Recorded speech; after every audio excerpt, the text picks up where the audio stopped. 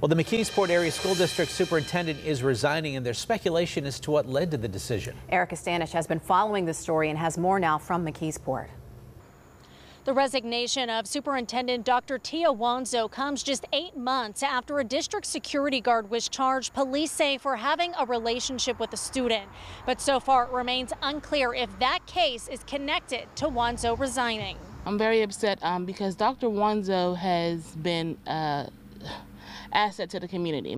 Carlita Lester has 3 children in the McKeesport School District. She says their experience and relationship with Superintendent Tia Wanzo has been nothing but positive. My children know her personally.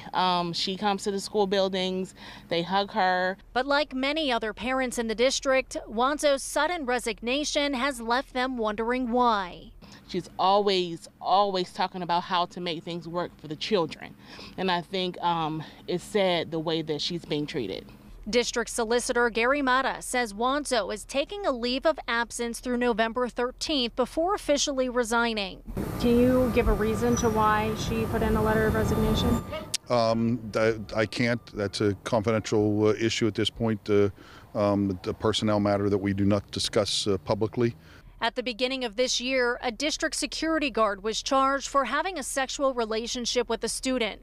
Shortly after charges were filed, the school board cut ties with the security firm. And McKeesport, the school district right now is just all over the place. Now, some wonder if that case could be connected to Wanzo's resignation and want more transparency from the district moving forward. I'm just hoping that, she comes back and they do better here at the school district. They just need to do better, period. Now, Wanzo has her own attorney. We did reach out for comment, but have not heard back yet. Reporting in McKeesport, Allegheny County, Erica Stanish, KDKA-TV News.